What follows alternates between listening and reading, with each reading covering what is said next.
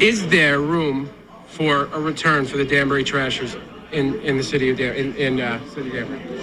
Well, to be perfectly honest, you never know. As I've said before, never count AJ and I out. There's always room to talk, but right now we're just trying to take it easy and regroup and watch and see what's going on. You know, the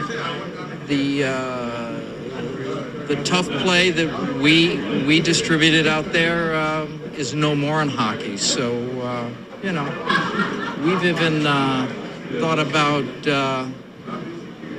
you know, a football team, meaning What do you call it? Semi-pro team? Yeah, semi-pro team. But we'll have to see. But don't count us out. We'll be back doing something. But the Trashers thing, is there room in Danbury for the Hat Tricks and Jimmy Galante or a partnership in the ice arena? Like, I never rule anything out. In business, I never rule anything out. You never know. Stranger things have happened. But, you know, I got to thank the Diamond Brothers, everybody. They've been very generous and very supportive. And, you know, I'm glad we've got a nice little turnout here. And I want to thank the people that supported us.